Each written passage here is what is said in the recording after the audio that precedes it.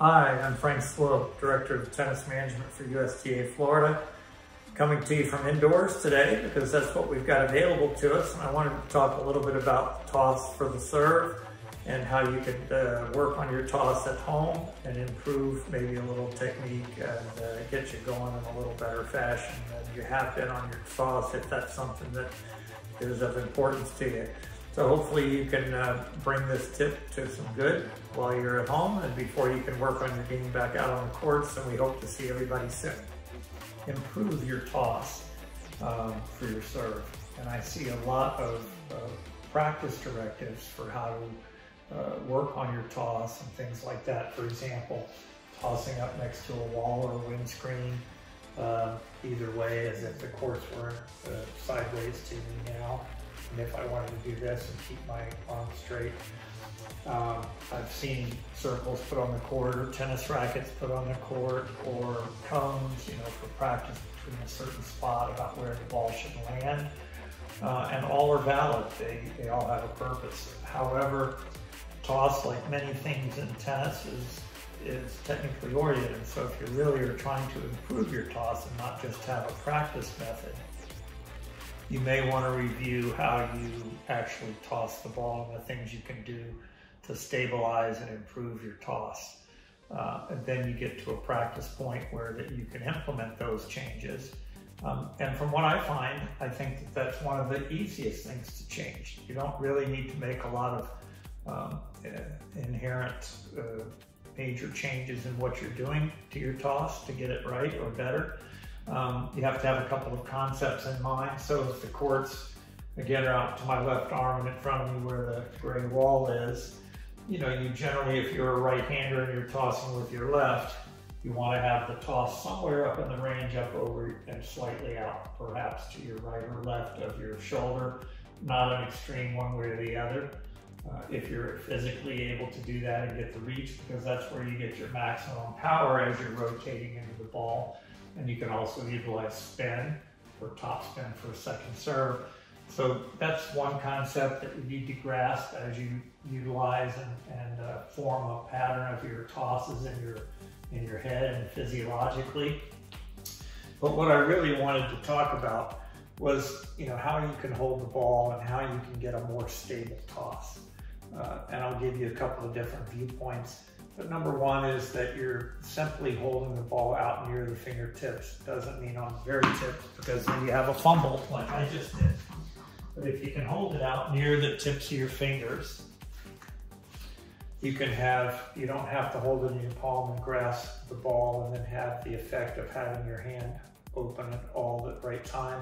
And it's better for not spinning out of your hand if you're holding it out of your fingertips. If you hold it in your palm, ball tends to spin out of your hand rather than a flat toss where the ball is not spinning as much and has a little better control about how you toss the ball up, or produces a little better control.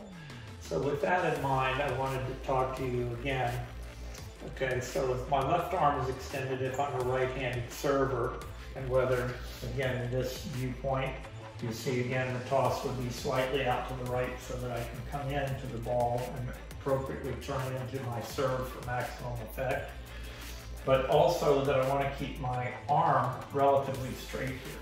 I see a lot of folks, after holding the ball here in your fingertips, that if you bend your arm when you're raising your ball toss, then what happens is the ball also moves in that direction, whether it be here backwards, or if you release the ball a little too early and you tend to flip out your elbow in a certain speed and fashion, then the ball will go too far out in front. So that's one tip, so that you just have your arm relatively stable, and when you go to toss, that your arm stays relatively straight. You don't want to have a lot of movement in your toss, because then you just can't tell where you're going to be releasing that ball in the toss and what kind of effect it's going to have on the ball when you're trying to meet the ball with the racket. So when you hold the ball out in the fingertips and keep your arm straight, then again, depending on how high you want to toss your ball, which in effect is your height plus the tennis racket and arm extension, a little bit higher than that usually is effective for more players than if you hold it a little, have the toss a little lower. because then the ball drops and you're having to cramp your serve a little bit. But extend out fully with the right arm, but on the tossing arm, keep your arm straight and start your toss at an appropriate level, either down here or here, depending on how hard and fast you want to raise the ball. And then you can see it's very easy. Whoops, that one got away from me. I kind of tossed that one out forward a little bit. But if I actually hold the ball and lift it up, keep it in my fingertips and keep my arm straight as one component, then it's easier to release the ball out in front and the ball travels straight, allows me to come into my serve. The second part of that, and another aspect is if you keep your wrist firm. I see a lot of players where the arm may be straight here, and yet they tend to flip their wrist at the tip of the serve. So the ball doesn't come back in the same place. So ideally, again, if you're keeping your arm straight, and then keep your arms and your wrist straight, keep your hand open with the ball toss out in the fingertips, and lift the ball up rather than throwing it up and pulling your hand back down, bending your elbow or your wrist, then that's when you get so much variation in where you're tossing the ball and why it's hard to groove your serve.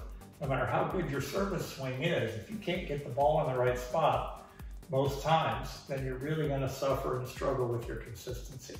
So to give you another viewpoint, I'll stand facing the wall and up against the wall. So if I want to toss, and again, you see my arm go up, it's about in the right spot if I'm going to come forward with my right arm and strike the ball. At the extension of my arm again here for maximum effect. And then I'm keeping the ball toss out in front, keep the wrist flat, keep the arm and the elbow straight.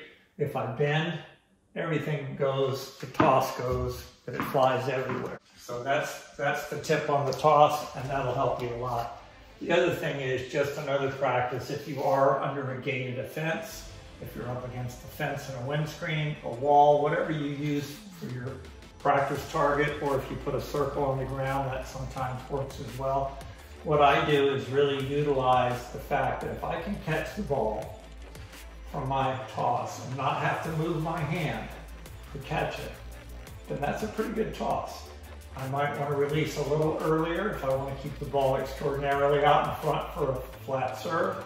I might hold on to it a little longer if I want the ball to come back so I can hit a little bit of a kick serve or slightly left or right of where my shoulder comes up directly off my hand comes directly off my right shoulder. So those are some of the tips to create some consistency on your toss. So to recap, keep your arm straight, keep your wrist firm and flat, and keep your hand open as you toss the ball. Work on the height of the toss, and that comes from how low or high you extend your arm. If you start from here, you've got a longer period to travel, but it can be at the same speed as the ball comes out of your hand. If you start here, you probably got to be a little quicker so you still get enough height on the toss. But usually that's a function of how your service motion works all total and together as a team. But the toss itself, pretty straightforward. All right, thank you for tuning in today and enjoy your home tennis.